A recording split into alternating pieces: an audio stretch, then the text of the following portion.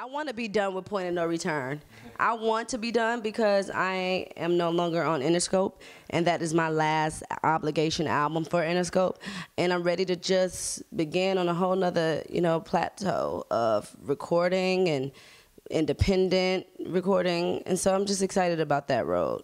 I'm definitely going independent, 100%. I've been wanting to do it, and I'm excited to see what happens, at least. When I signed to Interscope, everything was already like whatever I wanted to do. Nobody really told me what direction to go in. Nobody said to be this kind of person. I never was a packaged album. So I felt like from the beginning, this is all my ideas, it's all who I am. I'm true to who I am, so I want to control it. Why not? And then the one time I did meet Prince, and he told me he'd do a song with me if I go independent. I'm still waiting on that. Prince, I'm holding you to that. You said that you would do a record with me if I go independent, and now I'm independent, and I'm waiting.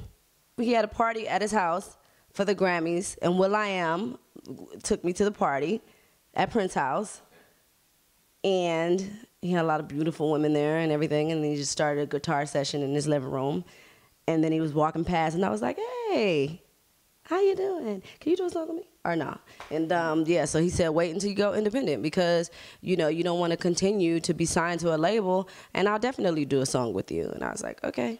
So I've been waiting for this day. How far along am I with this album? It will be about 10 songs in.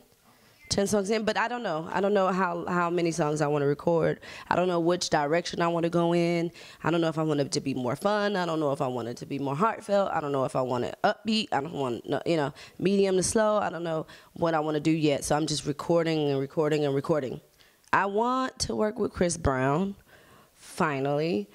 I want to work with Wiz Khalifa. And I like Big Sean. I've been bumping heads with Love a lot. And I'm just like, I don't know, maybe it's not meant or something right now. That's what I'm thinking. But I don't know. I don't know what's going to happen. So I just got to take a little break, I think, and to focus on, the independent game and figure out everything that I can learn about it and, try to focus on my music and my son and just working out. I need to regain some kind of spiritual and intellectual, yeah. It's not there right now. And I don't know why. It's just awkward.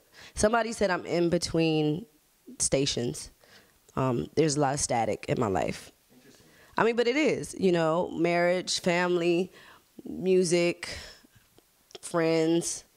I need to rent one of those. Those things. No. That you're happy in a good place. It seems like that to me. Yeah, I mean, I'm learning how to like myself. Is it like hang with yourself?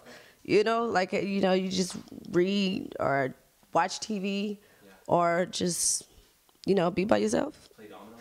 Play dominoes with your fans or something. There it goes.